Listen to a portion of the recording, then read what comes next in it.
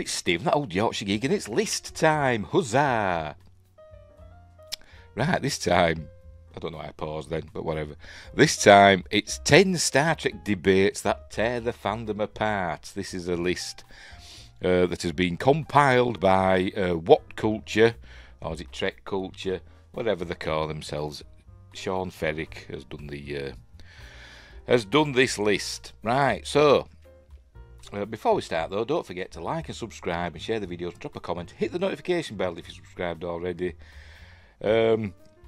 Explore the description for links for Patreon, merch, my books, etc. And all that stuff. So have a look down there. Become a member. And you'll get early access stuff, such as this video will be early access for members only. And what else? Super thanks. Throw a super thanks my way as well. It will be much appreciated. Is that it? Right, okay, let's get on with it, shall we? Let's have a look at this list. Right, there it is. 10 Star Trek debates that tear the fandom apart. I've not read them, by the way. I'm going in cold. I nearly said something else then. But let's have a read of what these. So I'm sure that they will, Sean Ferrick and the Trek Culture team will have their opinions, and I will have my opinions, and I'll let you know what my opinion is.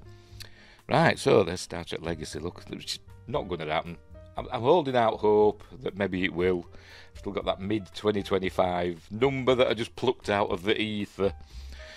Maybe for an announcement. I don't know, but we'll see. Right, here we go. In any fandom, there are those passionate folks who will go out of their way to defend their positions. Trek Culture is no stranger to this, nor are we innocent. Nobody's innocent, mate. We believe what we believe, and so does other people, and we do our best to offer a balanced argument to support said beliefs. The differences through the fandom often show their hands in how these arguments are handled. Two or more may stand on opposite sides of the aisle, having an impassioned discussion as to whether Kirk or Picard are the better captain. But as long as it remains on either side, then it's simple discourse. Every so often something will come along that will whip people into a frenzy. Sadly, many of these frenzies can quickly devolve into slanging matches. It's called being human. With all reasoned debate leaving the room as quickly as someone can say, "Not a real fan." What is the definition of a real fan? The goalposts as to what qualifies one as a real fan often change mid-argument as well. There you go. Especially when one combatant realises that their position is less secure than they might like. Like I say, it doesn't matter, does it, really, in the grand scheme of things.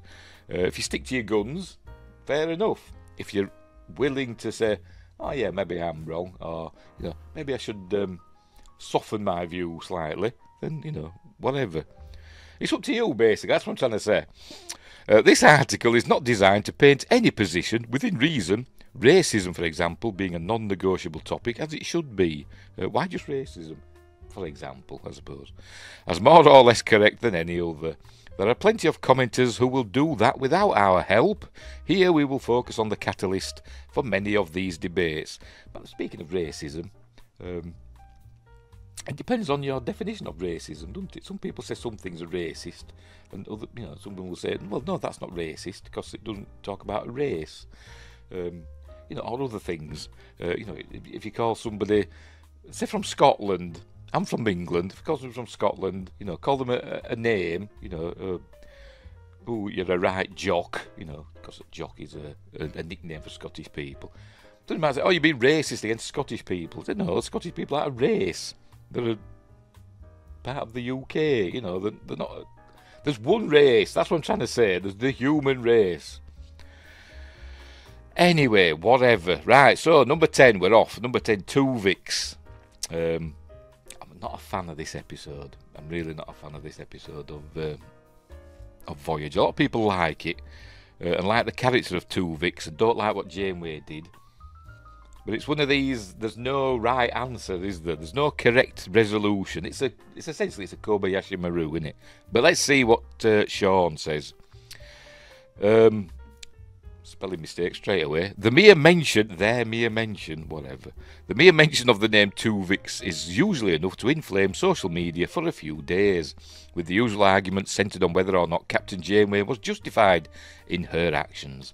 As most will know, Tuvix was the result of a transporter accident that fused Tuvok and Neelix, seemingly forever, till it was discovered the accident could be reversed. Good old transporters. Though this would save the two men, it was certain death for Tuvix, who was a fully sentient being, one intent on staying alive. Let's have a little drink here. Consider the arguments. Who had the greater right to live? Two men who had gone into a transporter just like any other day. These men had friends, families, responsibilities. They were living, breathing beings. Surely they had the greater right to live. Next there is Tuvix himself. He is a being created accidentally, yet is no less sentient than the other two. He quickly assumed duties aboard Voyager, and thanks to Tom Wright's excellent performance, displays a grand depth of emotional understanding. Because, it became like a melding of Tuvix's logic and Neelix's affability, I suppose you could say. Let us be clear, sending Tuvix back into the transporter is an execution, despite it being one for the best possible reasons. It's the needs of the many outweigh the needs of the few, essentially, isn't it? By simple definition, Janeway is guilty of murder. Depends how you look at it. As I said, nothing's black and white, is it? We all have his opinions. Something Lower Decks poked fun at in their 4th season opener, Tuvix. She's also a lifesaver, returning both Tuvok and Neelix to life as they knew it. Much of the discourse focuses on this element. While other voices speak of right to life and anti-corporal punishment, this is a topic where there is no clear correct answer. As I said, it's a Kobayashi Maru in it. Every turn seems to have at least some merit. It is therefore hardly a surprise that there can be little consensus on the matter. Exactly. I think she did the right thing. Because you're talking about two people whose lives have been essentially destroyed, Tuvok and Neelix.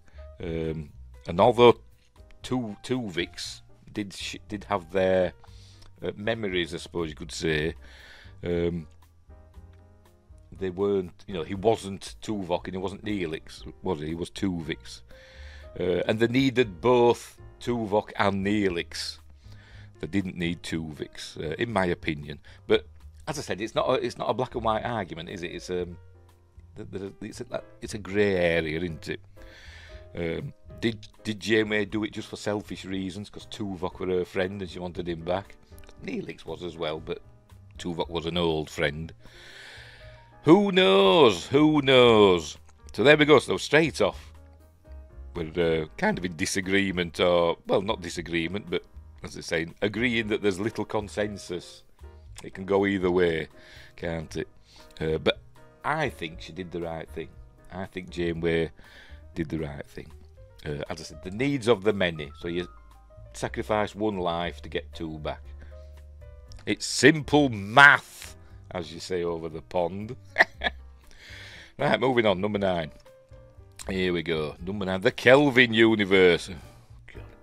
There's Chris Pine as young Kirk with his starship salt shaker. Right, Star Trek is dead. In 2009, Star Trek exploded onto screens with a flurry of lens flares, fast-moving ships, faster-moving people, and a bombastic score that fit the mood.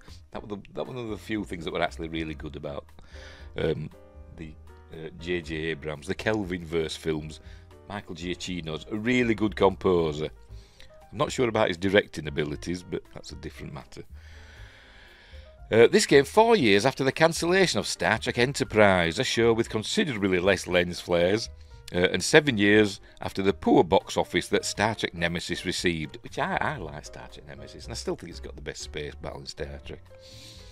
In terms of Hollywood, it is a little bit remarkable that such a big budget endeavour was gambled on a franchise that had, for all intents and purposes, died.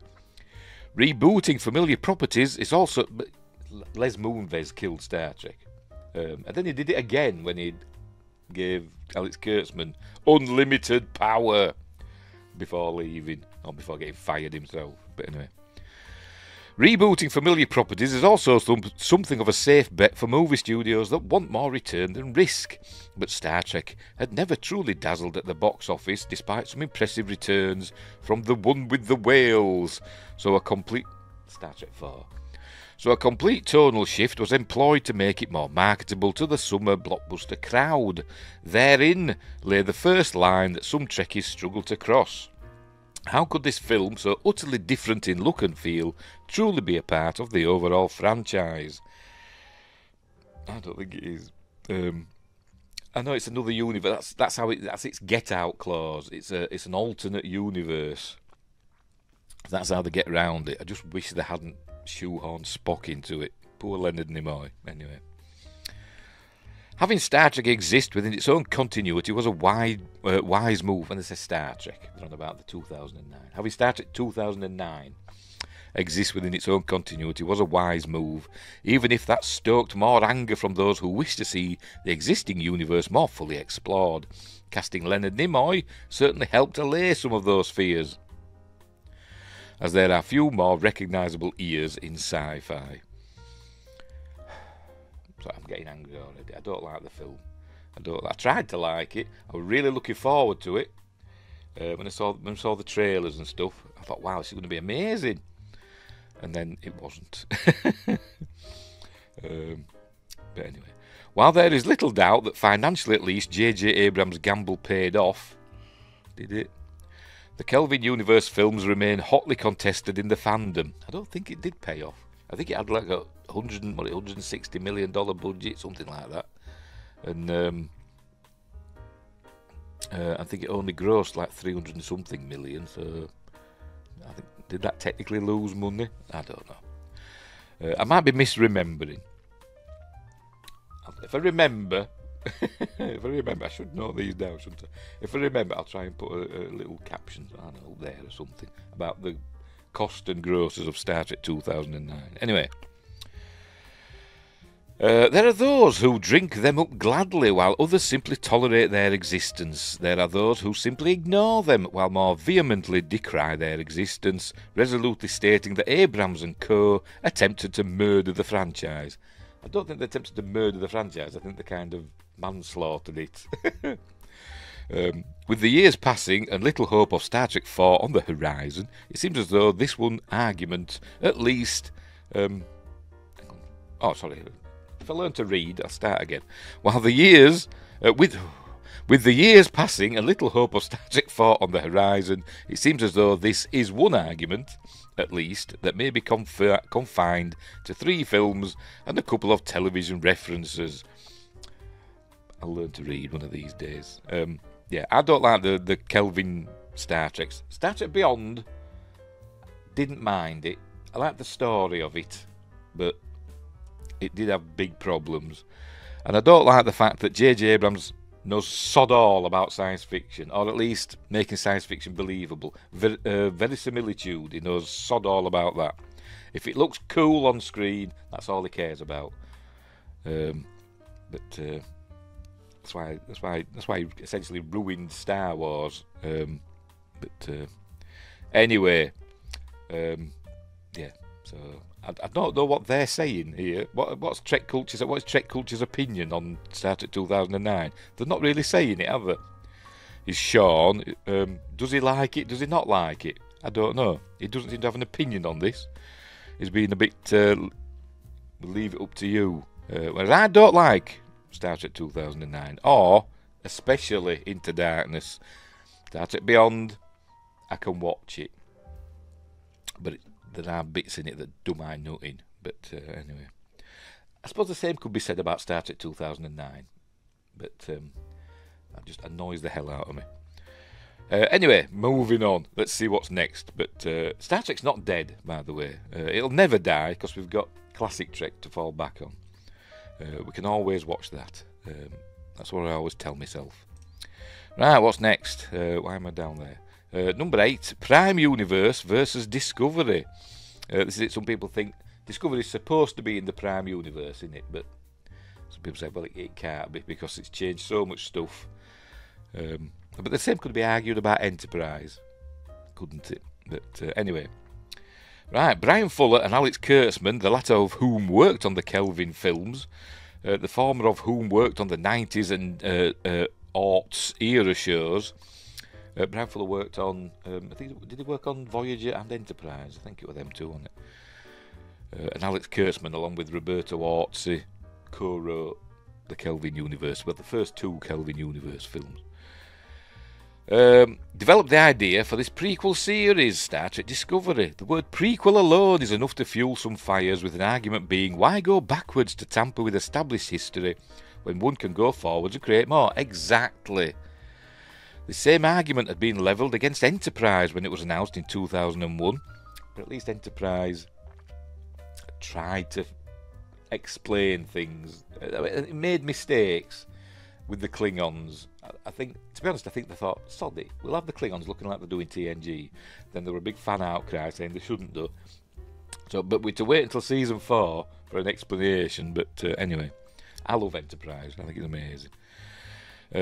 Yet Discovery went one step, well, several steps, we'll come to that, further. Their main character was the previously unheard of sister of Spock, and that's just shoehorning in member berries and connections that shouldn't exist. Making Michael Burnham, again, why call her Michael? It's just gonna tick people off, isn't it? I mean, you do have some names that can be, used for both sexes. Alex, for example, that's probably the most popular one, isn't it? But why pick Michael? Don't know. Anyway, making Michael Burnham the adopted sister of Spock puzzled the fandom, to put it mildly. How would she fit into established canon? Why had we never heard of her before? There were those who were quick to point out that no one had heard of Sybok until more than 20 years after he had been introduced to Spock. We had been introduced to Spock, sorry. So who knew how many children were running around out there? It's a good point, I suppose. And they do try to explain it in the series, but again, it's kind of, crowbarred in there awkwardly. Then that image of those Klingons having lunch was released and the conversations erupted. Yeah, because we were saying, no, there can't be Klingons. People were saying, that's the Klingons. They said, no, there can't be. There must be something else. And it turned out there were Klingons and they looked bloody awful. But the same could be said about Star Trek the Motion Picture when we saw Klingons in that. They were totally different from the series, weren't they? So, 6 of one and half a dozen of the other, innit? But at least Enterprise explained it, or tried to explain it. Well, no, it didn't try to. It did. It explained why Klingons got smooth foreheads. Anyway, even now, 7 years, 5 seasons, and a time jump later, the debate about which universe Discovery exists in rages on. It signalled the beginning of an aesthetic shift in Star Trek that seemed to actively disregard what had come before, as well as upgrading technology that, according to strict canon, simply shouldn't have existed in that time. Exactly. The violence of the show's first season riled people, as well as the dour overall tone. I liked the first season of Discovery because it was new and different, and I thought, well, I'll give it a chance, and I did quite enjoy it. I thought season 1 of Discovery I think it was head and shoulders better than season 1 of The Orville. They were kind of running at about the same time, weren't they? The Orville, I found The Orville season 1 quite annoying, to be completely honest. It didn't know what it wanted to be. Did The Orville? Was it a comedy? Was it Star Trek sci-fi? I don't think it had decided. Then in season 2, it made up its mind what it was going to be, didn't it? And season 2 was amazing of The Orville. But Discovery went downhill really quickly after season 1. But anyway, Discovery's first season was polarising. The argument as to its place in canon has by no means faded, but the arrival of 4 new shows, one of which being a direct spin-off from Discovery, Star Trek Strange New Worlds, which I really like, even though that is messing with canon in a big way. It's moved the eugenics wars and Khan, sort of like moved them back into, not back, but you know what I mean. How do you explain it? I get confused with this. It's moved them. It's not moved them forward in time, because that would mean they happened earlier, wouldn't it? But you know what I mean. But it's not moved them back into timey-wimey. It's moved them to a later date. That's what I'm trying to say. where were we? With more on the way has diluted some of the argument. Yeah, like I said, Lower Decks, I didn't like it at first, but I muddled through, and I loved Lower Decks now, and I'm sad to see it go. Star Trek Picard, first 2 seasons were absolutely terrible. Season 3 were okay. It wasn't as good as everybody's making it out to be. I don't think it was, but it were okay. I didn't mind it, and I would like to see that continue, that arc continue into Star Trek Legacy. Don't like what they did with the Titan. That shouldn't have been changed to the Enterprise, but never mind. Even some of the people involved in making shows like The Next Generation, Voyager and Enterprise have come out to say that they consider it an alternate timeline. Now that the show has completed its run, we, the audience, have entered into our post-mortem phase. Much like Enterprise before it, it is receiving reappraisals. What might the discourse be in 5, 10 or 15 years? It's still crap. Star Trek Discovery is terrible. It is genuinely terrible. Apart from season 1, as I said, which I quite enjoyed. It did have huge problems, but I still kind of enjoyed it. And the best thing about season 2 was Pike. But he's kind of got annoying now in Strange New Worlds, to be completely honest. It's more about his hair than anything. But they tried to change Discovery, didn't they? It's a prequel. Why is it changing all this stuff and giving Klingons 2 knobs and stuff like that? And that's not what Klingons haven't got 2 of everything. They've got redundancies, so they're like harder to kill. But anyway, and they heal more quickly because of these redundancies. They don't have 2 of everything. I forgot what I was going to say now. Alright, but then at the end of season 2, at the end of season 2, they went into the future, even though they didn't have to. Really bad storytelling in Star Trek Discovery as well. It's as though I'd written it. But anyway. But I don't think the discourse will change. I think in 5, 10, 15 years, people will still be saying Star Trek Discovery is not very good. I think that's what we'll be saying. It'll still have its fans. Because there's always fans of something. The worst thing ever made will have fans. But they will be few and far between, in my opinion. Right, moving on to number 7. Right, number 7, Star Trek Picard Season 3. Here we go. I liked it. Thought it were okay. Didn't love it like everybody else seemed to. Not everybody, but you know what I mean. But it were good to see familiar faces again, and that. Right, the glorious return of the Next Generation crew was met with near universal acclaim upon the release of Star Trek Picard's 3rd season.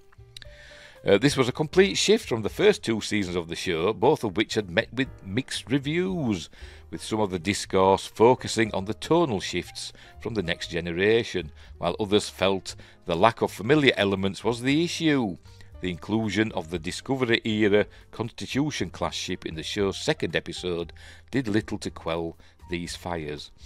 Did it? I honestly can't remember. Because it was that bad. Star Trek Picard Season 1 and 2 were terrible. Because it was Patrick Stewart's, Sir Patrick Stewart's vanity project. He didn't want any of the others involved, and they had to basically twist his arm to get like Jonathan Frakes and Marina Sirtis in season 1, didn't they? And Terry Matalas had to get him drunk for him to agree to have the rest of the TNG crew back in it. But anyway, I've kind of gone off Patrick Stewart. I used to really like him because he's from my area. He's a Yorkshireman. Born not like 2 miles from where I live, but I've kind of gone off him because he's been corrupted by the Hollywood machine, in my opinion. But anyway, so the Terry Matalas helmed 3rd season seemed to listen to all of these criticisms and take them on board. We had far more familiar looking starships. Yes, we did. The thing about Star Trek Discovery and Star Trek Picard seasons 1 and 2. Whoever they've got designing their starships just doesn't know anything about Star Trek because they look awful. They don't look like proper Starfleet ships, or even Klingon ships. The Klingon ships in Star Trek Discovery Season 1 look terrible. Didn't look anything like we'd seen in the original series. And the same went for the Federation ships, the Starfleet ships. The Shenzhou, well, they were a nice looking ship, but it didn't look like it came before the Enterprise, the original Enterprise. It looked far too new, even though it was supposed to be an old ship. And its bridge were in the wrong place. For some reason they decided, just for shits and giggles, sorry for swearing, to put the bridge underneath, on the underside of the saucer section, which makes no sense whatsoever, but anyway. Where were we?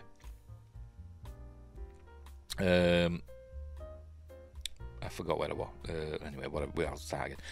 We had far more familiar-looking starships, with the Titan A clearly inspired by the movie-era Constitution-class Enterprise. We knew going into the season that the entire main crew would return, and as the show went on, we were treated to more Easter eggs than cetacean observations could really handle. Something else I hate. Cetacean ops. Station observations is a Sean Ferrick thing. That's what I think he just misspoke and he's stuck with it. Cetacean ops. All because of Star Trek 4, they decided somebody on I think it were on an Enterprise D, what do they call it, schematic, put cetacean ops, and everybody, for somebody, fell in love with it. I thought, no, give over. Anyway, whatever. It's done. All of our dreams came true, you'd think. The discussion online in the aftermath of the season have been varied. There are those who only view it as the true Star Trek sequel since Enterprise. It is the best, in my opinion, since Enterprise. I wouldn't say true, but it is the best. Oh, pardon me. Fueling cries for Star Trek Legacy to be greenlit, because that's what Terry Matalas said he had in mind. He came up with the name. Following the crew of the Enterprise G. Didn't like that. I didn't like that they changed the name of the Titan A to the Enterprise G. That takes away all of Titan A's accomplishments. They should have made a new Enterprise to replace the Enterprise F, which will be decommissioned.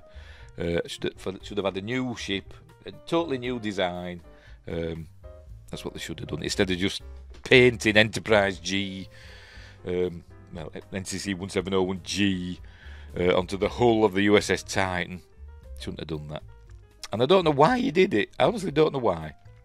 I'm sure he's got his reasons, but anyway. Then there are those who feel it relied too heavily on nostalgia, sacrificing logic to suit the adventure. There's some plot holes and stuff in the season that it didn't answer.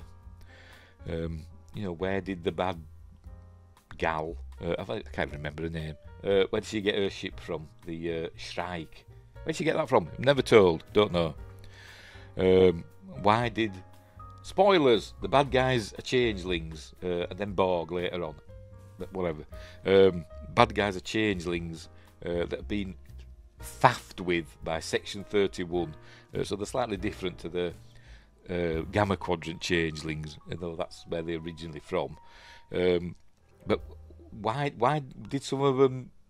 Why would the head changeling look like she did, essentially human? Why were all the other changelings that were with her, why were they like these alien that just made bird-like noises? I don't know. It never explained this stuff. But anyway, that's why it doesn't get a super high score from me. Because there are too many unanswered questions, which is common in new Star Trek. They don't explain things. Things just happen, and you've got to accept it, rather than explaining stuff or pointing something out. In proper Star Trek, in classic Trek, something had happened and somebody would say, well, why has that just happened, or why didn't that happen, or etc. Usually, not every time, but usually things will be explained satisfactorily, usually. But that never seems to happen in new Trek. Things just happen and you've got to cope with it. Some might say that's more realistic, but I don't, because that means it's not Star Trek. Because Star Trek's not realistic, it's fiction, remember, and fiction and has to have verisimilitude. That word again. Where were we? Still others felt it suffered a lack of imagination, and yet more had serious concerns over the themes of family and identity that were presented. Picard's third season is one of the most discussed seasons of Trek in years, for all of the above and more. Now over a year since its airing, the calls for Legacy seem to be falling on deaf ears, just because it's Alex Kurtzman that's in charge, and he don't want Legacy to happen. He wants his bloody Starfleet Academy thing to happen. Because that's his baby. Because he's an idiot. While the creative team have begun to move away and book other work, it is an oddity in Trek history, at once beloved and decried by a fandom that, if nothing else, certainly engaged with it. Yeah, fair enough. Fair enough. Like I say, I enjoyed Star Trek Picard Season 3 for what it was. It wasn't perfect by any stretch of the imagination. If you're Robert Marbonette or Gary from Nerdrotic, it's like the second coming. The way they're going about it, it wasn't that good, in my opinion. But it was better than what we'd had. And it was the best Star Trek on TV since Enterprise, in my opinion. Right, moving on, number 6. Comedy in Star Trek. I don't mind a bit of comedy in Star Trek, to be completely honest. As long as it's well placed and well done. Which is why I originally didn't like Lower Decks, because I didn't like its comedy at the time. I thought it were making fun of Star Trek. And I've come to find that's not true. And I was mistaken about that. It's much like, I was thinking of it in the same vein as I think of not Third Rock from the Sun, the other one, Big Bang Theory.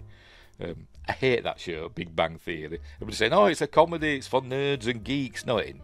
No, it ain't. You know, it's celebrating geek culture. No, it's not. It's making fun of geek culture.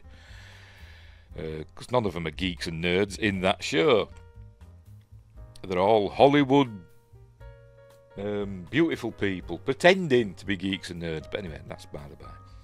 Anyway, here we are. It's from Star Trek Insurrection, a film which I don't mind. A lot of people, it's probably the least of the, in my opinion, of the Next Generation films. I like Nemesis better.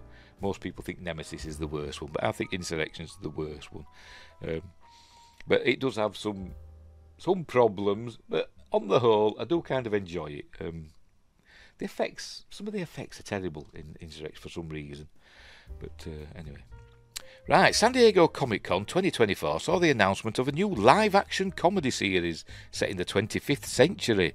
The show is being developed by Tony Newsom and Justin Simeon, focusing on a group of Federation outsiders who discover they have been filmed and shown to the wider galaxy without their knowledge in an almost reality TV setting. Oh, I didn't know that.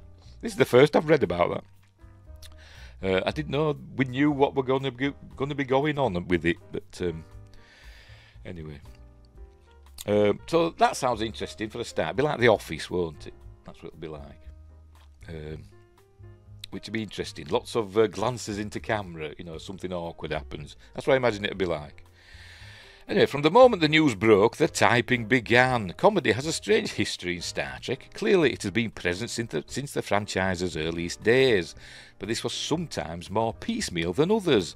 Then, of course, there were episodes like The Trouble with Tribbles, Cupid, that's not Q, Pid, it's Q-Pid, whatever. The Magnificent Ferengi, among others. The announcement of Lower Decks, however, was met with trepidation. It had the double whammy. It was a comedy while also being animated. The first animated Star Trek since the original animated series in the 70s. What did this mean for the franchise? In Lower Deck's case, it meant 5 seasons and a live-action crossover, which I really liked in Strange New Worlds. The announcement now of a live-action purely comedic series has been met with some extreme reactions. You know what, I think it might have been that live-action crossover with Strange New Worlds that kind of changed my mind about Lower Decks, because I didn't like it, and I'd made up my mind I didn't like it, and then I watched that live action crossover and I thought, well, maybe they're interesting characters, and it was suggested to me to give it another go, so I did, and I ended up falling in love, and it's my favourite of the new Treks now. So there we go. So we can change our minds. forgot where I would now. Anyway, I'll start again from here. The announcement now of a live-action, purely comedic series has been met with some extreme reactions. Some commenters have come out strongly in favour of it, saying that the franchise has grown sufficiently to make room for a series such as this. Conversely, there are those who have seen the words reality TV and felt a sick swoop of worry sinking into their gut. I think that'd work better than just like a sitcom, you know, with a Star Trek the comedy series is filmed in front of a studio audience. You know, we don't want to see that, do we? Canned laughter. I hope there's going to be canned laughter in it. That'd be terrible as well. But I think the reality TV, the Office style, I think that's the way to go, to be completely honest. Are we looking at Star Trek Below Decks? What would that even look like? The reactions seem to tie back into the question of comedy in Trek. Is the franchise a serious endeavour with moments of levity? Is it a dramedy, marrying both genres in equal measure? I imagine that's what it'll be like. It'll be like a comedy, but there'll be some serious undertones going on in there as well. I bet there is. If that's so, where does In the Pale Moonlight fit into that description? What are you talking about? In the Pale Moonlight is just pure drama, isn't it? The DS9 episode. Anyway, this new series is sure to drum up a plethora of reactions while it remains in development. But will any of them answer the age-old question, what does Star Trek need with a comedy ship? It's paraphrasing Star Trek 5 there. What does God need with a starship? What does Star Trek need? But it's already had a comedy ship, Lower Decks. And as it said, it's done comedy before, hasn't it? And you know, with varying degrees of success. But we can only wait and see. I'm not sure it's going to happen. I did a story recently, a video at Tawny Newsham. You know, I said that they've told her to keep writing. Whoever they are, they have said keep writing. That doesn't mean it's going to get anywhere. So that means it's, you know, still in that phrase that's popped up recently, deep development. Is it going to happen? Who knows? Who knows? But we'll just have to wait and see. But we know that comedy can work in Star Trek if done properly. Right, we'll move on. Number 5.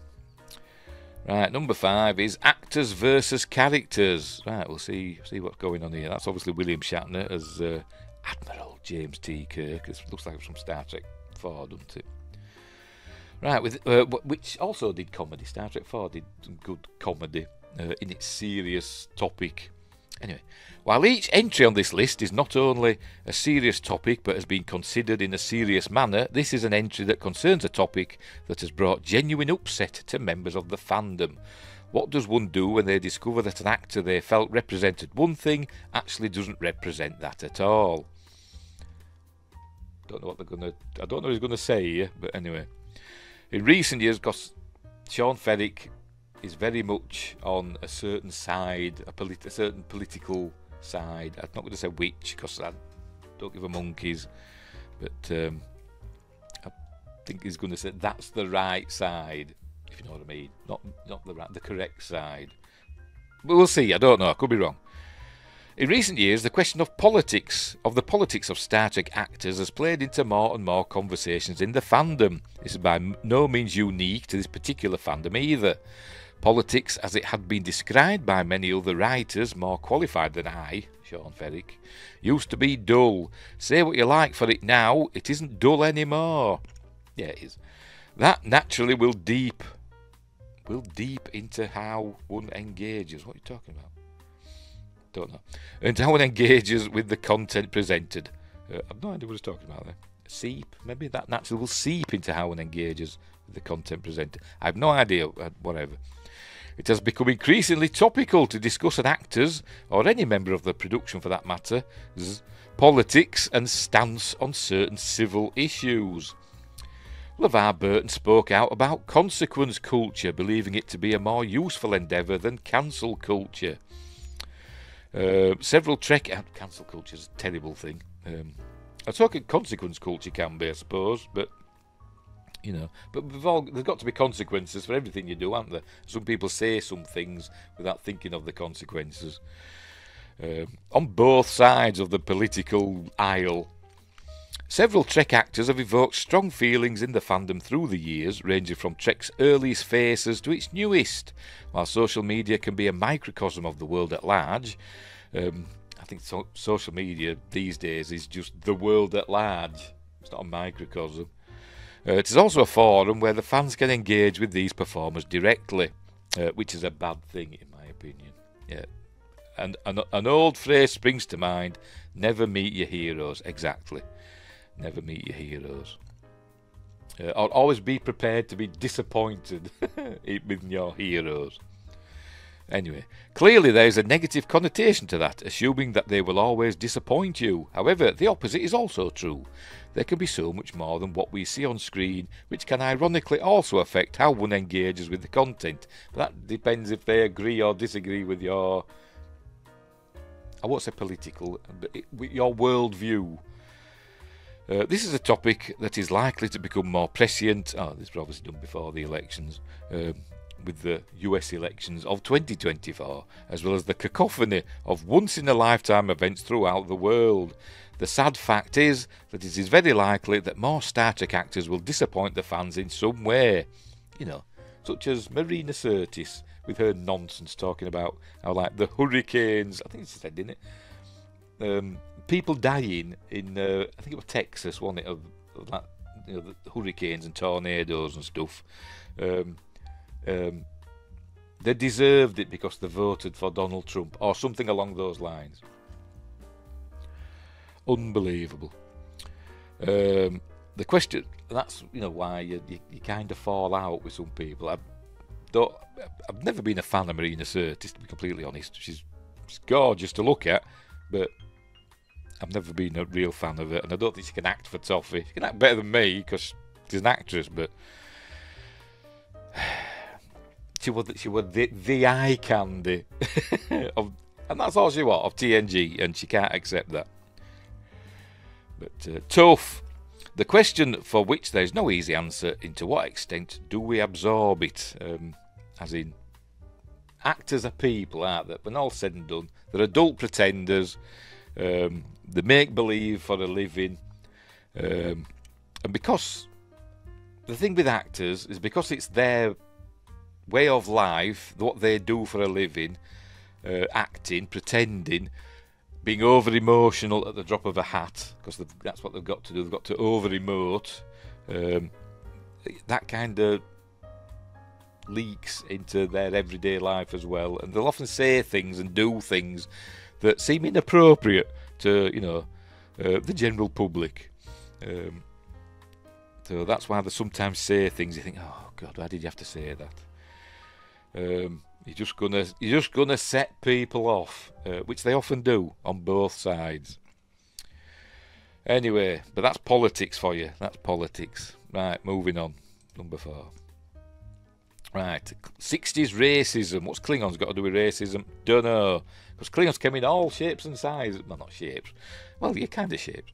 Came in all, because they look different from episode to episode, apart from the clothes. As I said, this is Michael and Sarah as Kang. Is it Kang? With his wife and the Klingons from his ship. This is Day of the Dove, in it, this episode, where we ended up with Klingons on the Enterprise.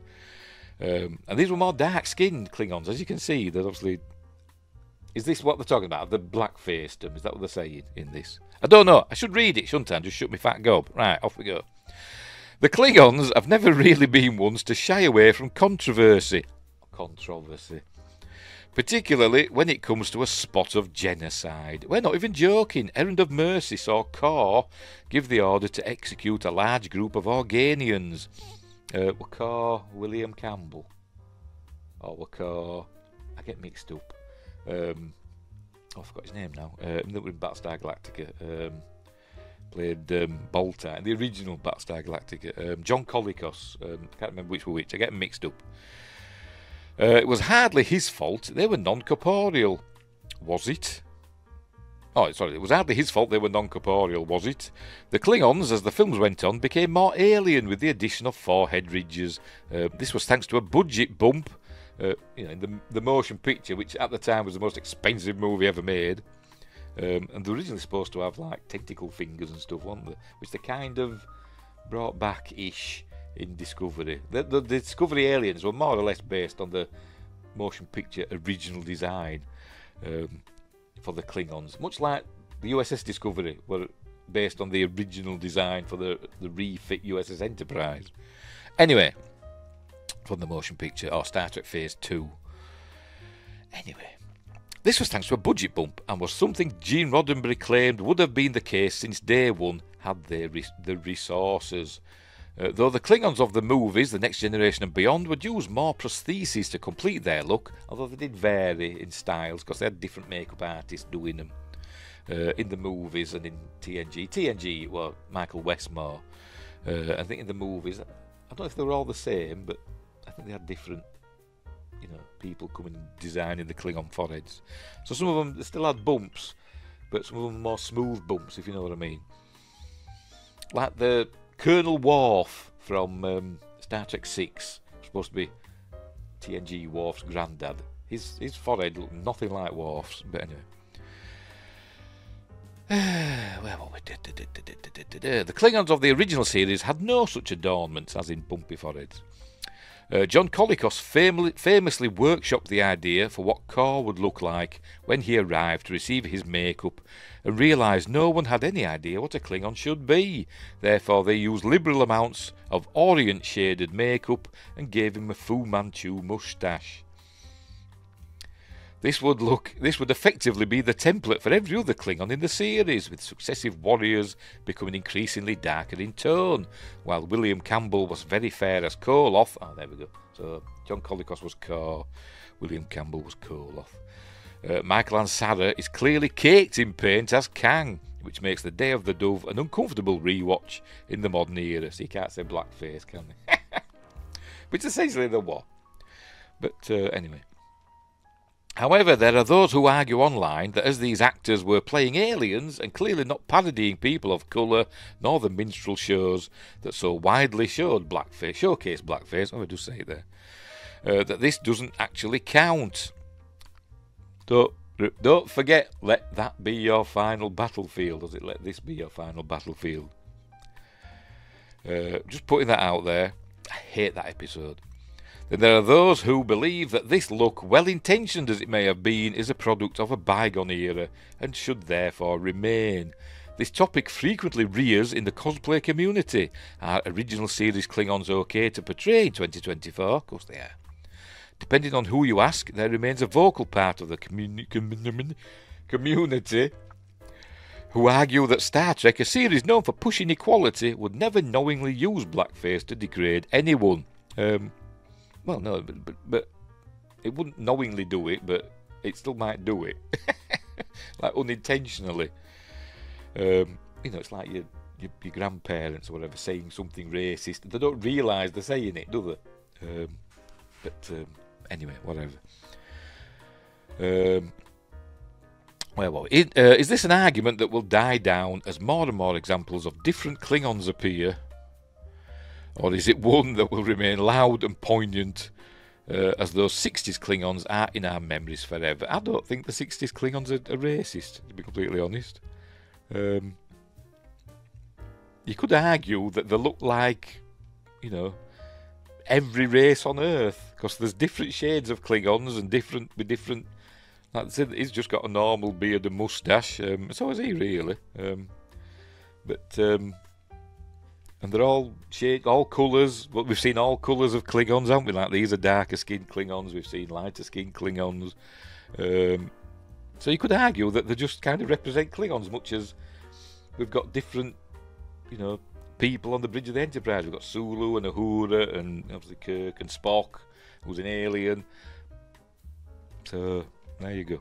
So you could argue that, and I'm going to argue that we just saw different variations of Klingons, much as we see different variations of humans. Pardon me. So there we go. So I'm sticking up for 60s Klingons. There. Right, number 3. We're getting there. Woke, that word, woke Trek, they've put there. Look, there's the original series crew, which wasn't woke. In the modern definition of the word, because originally woke meant you were just awake, you were aware of, you know, what was going down, as the kids say, in the world. Means you knew the score. That's what woke meant. And now it's changed, hasn't it? It's changed now. Now it means you're into over diversity and I can't think of the bloody phrases now. I'm blanking. But you know what I mean. You know what woke means. Anyway, I'm sure they'll say in this article. I'm babbling again, aren't I? Trek Culture is currently running a series of Time. Does that mean Time Times Star Trek series? Oh, Time whatever. That would mean X. Time whatever Star Trek series went woke. That's what they're on about. With the original series and the next generation, the word woke has seemingly lost its true meaning, as I said, and is often found to be tossed around as a shorthand for progressive, liberal, or simply representing anything that seems different from the norm. Not really. Not really. These days, woke means, as I said, you know, over diversity, over equality, basically overdoing everything. Anyway, each of the series that have been released since Discovery have received this moniker because it's true, though perhaps Discovery most of all, which is, yes, especially true. The word woke has its origins in remaining awake to the injustices perpetrated by the authorities, with a particular focus on crimes committed against BIPOC people. Don't ask me what that stands for, because it probably, I think I know what it stands for, but it probably stands for something completely else. I don't know, black, indigenous, people of colour. I have no idea what it means. I don't know. Therefore, this is one of the more puzzling debates. To decry something as woke seems like a compliment, highlighting that the episode or series is using its story to highlight modern day issues.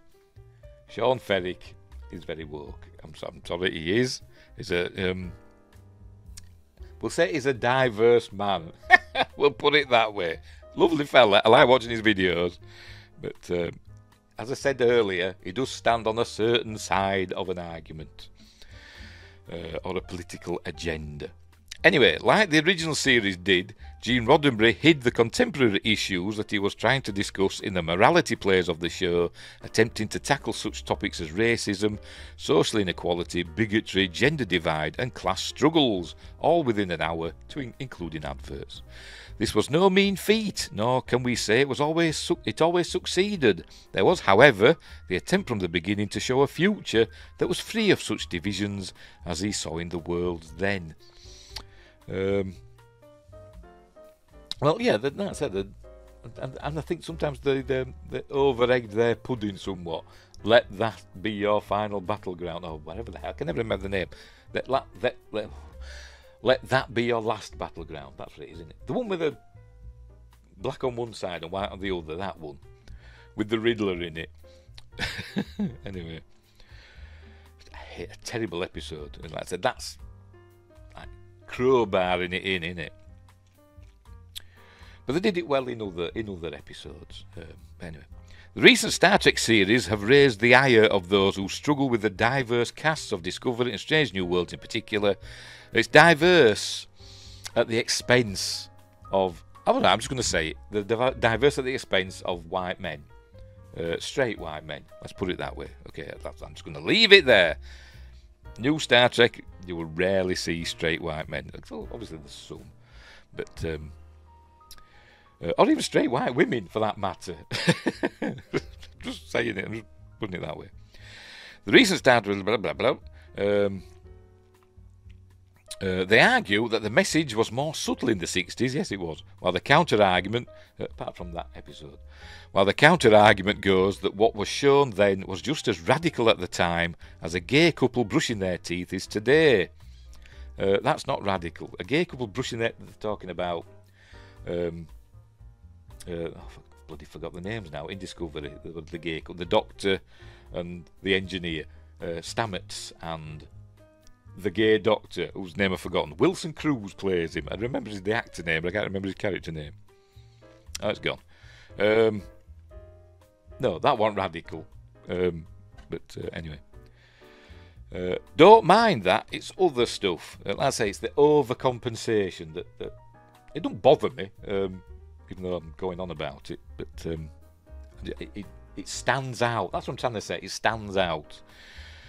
Anyway, to be fair to those who attempt to solely discuss the difference in how television has changed in 60 years, they often get sucked into the argument against diversity, effectively killing constructive debate. Well, that's what he's trying to say now. He's ending that, saying that I'm right, you're wrong. That's what he's saying there. So I'm sorry, Sean, I disagree with you there. It's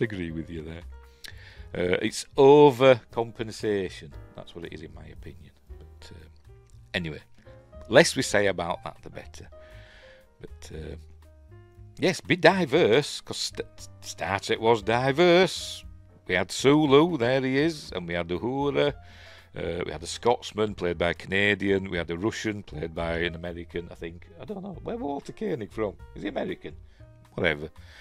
And another Canadian there as the captain. So there we go. But it was diverse. For the 60s. Right, so moving on. Let's get out of this one quick. Number 2. What's number 2? Apologies, I've got to scroll each time. I forgot to scroll back to the top. Gene's vision. And there's Gene Roddenberry. Probably thinking about sex, because that's all he thought about. If you watch season 1, which I am doing at the moment for a video, live stream, should I say, season 1 of TNG, it's all sex. It is all, no, not all of it, you know what I mean? All the way through, sex. He's obsessed with the thing. Gene Roddenberry was a visionary, one who was also a savvy businessman. He tested the waters of what he could get away with in the 60s, pushing the boat farther than many of his contemporaries. Critiques levelled against the original series can sometimes come via a modern lens. However, well, obviously, you're going to compare things from then, whatever age it is, to now, whatever age you're living in, are you? Because that's what you naturally do, isn't it? However, when discussing what was featured in that show, one must also consider the censorship of the day. The Dominion War inspired much debate over what Gene's vision was for the future. There were those who argued that big interstellar wars were antithetical to Gene's vision. I don't think so. So adverse were they to the idea of a utopia. Deep Space Nine as a whole has inspired many debates on what Starfleet truly is, or what it must be to remain the way it should be. Section 31 is another introduced idea in that show that seems anathema to his vision. How could Starfleet, of all things, have its own version of the CIA? It was worse than the CIA, wasn't it? But yeah, I agree with that. He wouldn't have agreed with Deep Space Nine and Section 31 and probably the Dominion War story arc. But I think he'd have been wrong because, you know, it wasn't perfect. It was his thing. It's like saying George Lucas is right about everything in Star Wars. It's not true, is it? George Lucas can make some bad choices in his own thing that he's created. And the same was for Gene Roddenberry. But Star Trek wasn't just his thing. It evolved, didn't it, over time? And a lot of the things in Star Trek, Starfleet, for instance, and I think maybe even the Federation, weren't Gene Roddenberry's idea. They came from people like Robert Justman and Gene L. Coon, and others, Dorothy Fontana and all these. So, you know, it wasn't just Gene. As important as he is, you know, he was the creator, the originator of it. Anyway, Deep Space Nine argued that the perfect idea of the future was very much the issue. This is easily seen as the main argument against how Gene did things. Gene wanted no conflicts at all in the future, specifically interpersonal drama between crewmates, which he kind of broke that rule. He did, to be honest, many times in his own stuff. But because you've got to have drama. It's a drama series, isn't it? So you've got to have interpersonal stuff going on from time to time. It's human, isn't it? There were humans. Is he trying to say they were all robots? So it was wrong in that. And they changed that, didn't they? When Michael Piller came on to Next Generation in season 3, it was Michael Piller's idea that it should be about the characters. And so we start getting more interpersonal relationships and stuff like that, and drama and arguments from season 3, and it became the better for it, because the first 2 seasons, there were good episodes in the first 2 seasons of TNG. Pardon me, but it was very much an extension of the original series.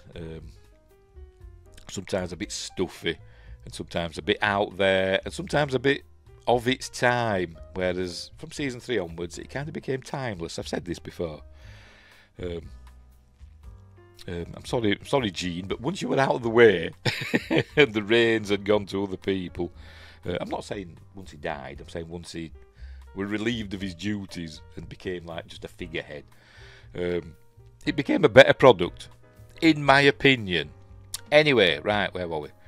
The writers for the next generation have often spoken out against this edit, bemoaning how difficult it made writing for a series. Deep Space Nine effectively threw this edit out the window, as it was the brainchild of Rick Berman and Michael Piller. Perhaps this contributed to the initial lower ratings for the show, removed as it was from Gene's ideals.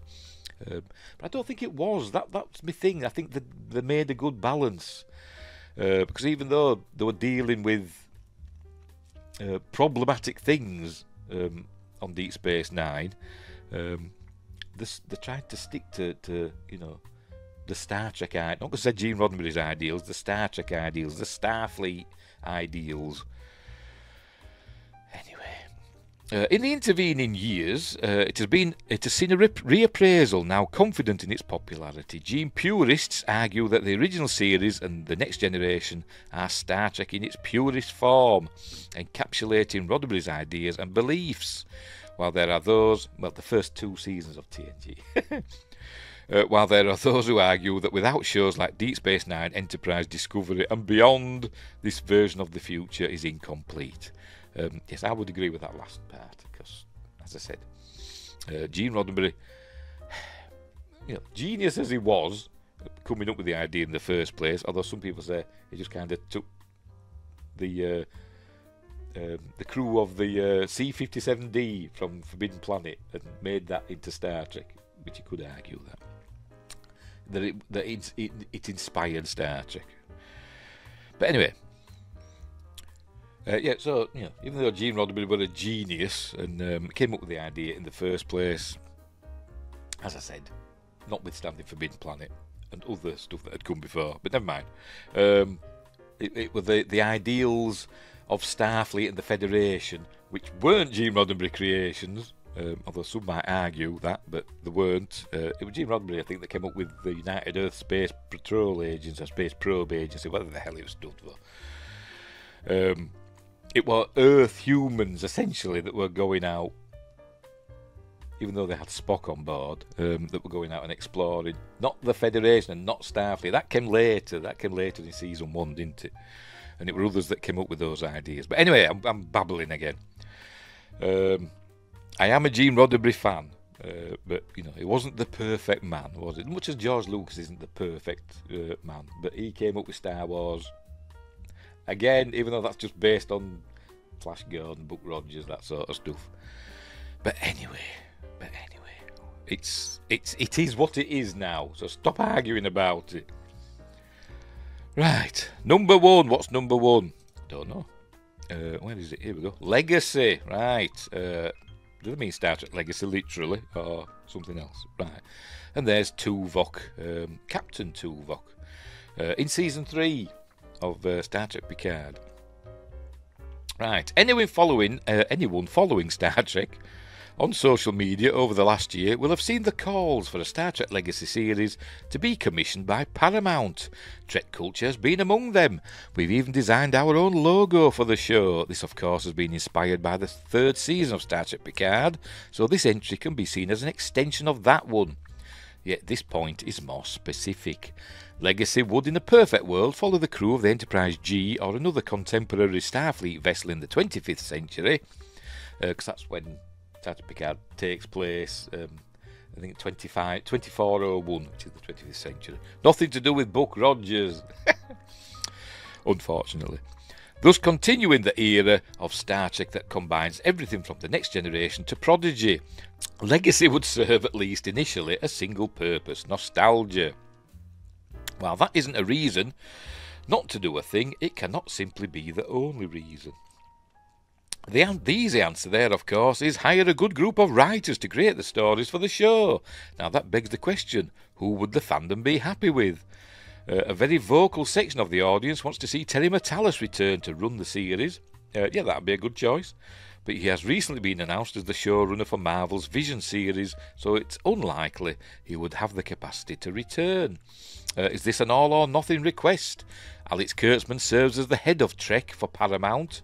We could write an entire list on the debate over him. Yes, you could, because he's an idiot. And he shouldn't be anywhere near anything, in my opinion. He is the kiss of death. Somehow it's worked with him for Star Trek, but I think because Star Trek's such a massive franchise, it's just taking it longer to die under his stewardship. And so would naturally be in charge. There are those who would welcome this and those who would cry foul. Yes, I'd cry foul. Just get rid of him. What is clear is that until the show is or isn't announced, there will be fan casts, both in front and behind the camera, that will make some people happy, piss others off, and continue the cycle of debate on and on again. You know the saying, the only worse thing than being talked about is not being talked about. Or the only thing worse than being talked about is not being talked about. Proofreading, thing of the past. Couldn't they think of a final one? They thought, well, we need 10 debates, and they couldn't think of a 10th one, so they just went back to the Star Trek Legacy again. I thought they were going to talk about the legacy of Star Trek. What is the legacy of Star Trek as a whole? Not Star Trek Legacy.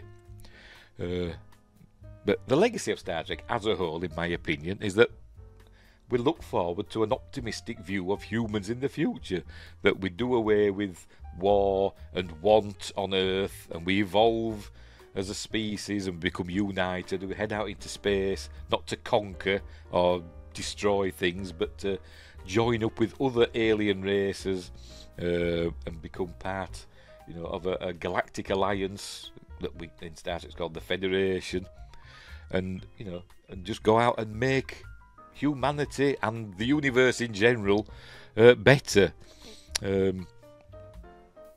Isn't that a good thing to wish for? Particularly in this day and age when nuclear conflict seems, looming over our heads once again. But anyway, so that's what I would think is Star Trek's legacy. You wouldn't think so with modern Trek, because modern Star Trek has become very dark. Starfleet is often portrayed as the bad guy for some reason. I don't know why, but because you're not allowed, for some reason, in modern writing, and not just in Star Trek, in other things as well, in modern writing since 2016ish, they're trying to make the bad guys sympathetic. They've always got to have a reason to be the bad guy. And sometimes you just want a bad guy to be a bad guy, an antagonist to defeat, or to outwit, not necessarily to destroy, but just to overcome. But that seems that doesn't happen anymore. And now we've got more, problematic good guys and sympathetic bad guys. What's going on? I don't know. But anyway, I'm waffling. That's the legacy of modern Star Trek. So there we go. So that was the top 10. Star Trek debates that tear the fandom apart. I won't go that far, although some of the debates have torn the fandom apart. The woke debate, for instance, the over-diversity, the overuse of, I don't know, I suppose you could say over-equality. I don't know. I'm trying to say it in diplomatic terms, but probably fairly miserably, because I'm old. Much as I said, old people tend to say racist things without realising it, although I'm trying not to. Or other East film things. Again, I'm rambling. Right, we'll leave that list there before I dig a hole for myself and get myself into trouble, which I probably already have. But there we go. Right, so we'll leave that there. So, hope you enjoyed that list. I wish I'd never done it now, to be completely honest, but it is what it is. So, Once again, don't forget to like and subscribe and share and drop a comment and all that stuff. Tell me what an idiot I am in the comments. It usually happens anyway. And explore the description for all those various links and become a member and all that stuff.